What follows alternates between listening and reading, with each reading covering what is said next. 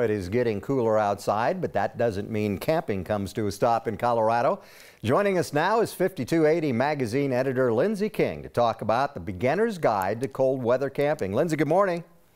Good morning. So why did you guys decide to tackle this? Are that many people interested in cold weather camping?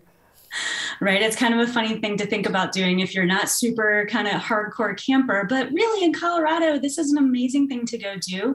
And especially as our population has increased, summer camping is a little bit more difficult to find those really beautiful isolated spots. And that is not a problem in the winter.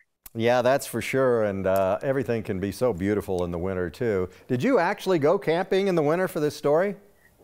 I actually did. And I actually also took what's called winter camping school. So I did this for like 6 weeks. I did classroom work and actually went out into the field with the Colorado Mountain Club, which is a really wonderful resource if you are interested in something like this.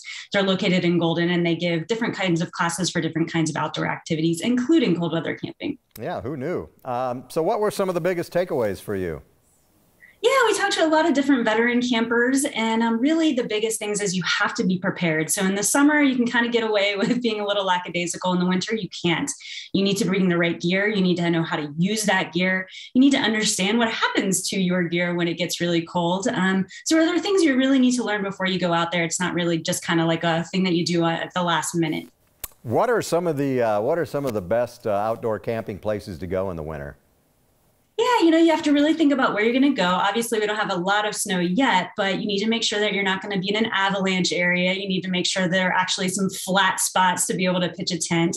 But here locally, what's kind of cool for something that's really easy is White Ranch Park in Jeffco Open Space actually allows winter camping. It's permitted, but obviously you're lower elevation, so it's not as cold. But some other places up on Berthoud Pass are really great. The Second Creek Trail is wonderful. So there's plenty that's within about an hour of Denver, which you might not think about either.